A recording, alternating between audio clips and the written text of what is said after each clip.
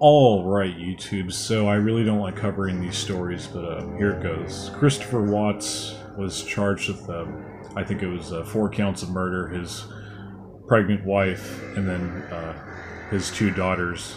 All 4 of them were murdered, and he confessed, I guess, right away. So there wasn't much of an investigation, and obviously prosecution worked really quickly because they had a confession to work with, and probably evidence as well.